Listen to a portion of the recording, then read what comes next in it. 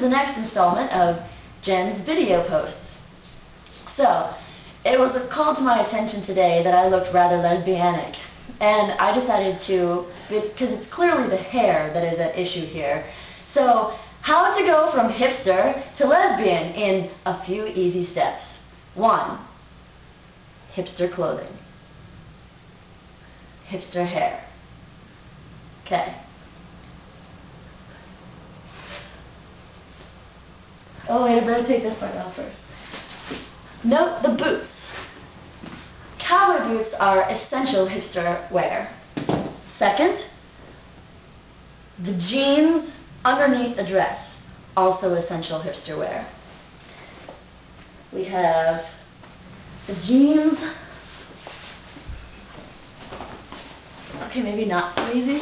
Anyway, the dress, vintage, of course.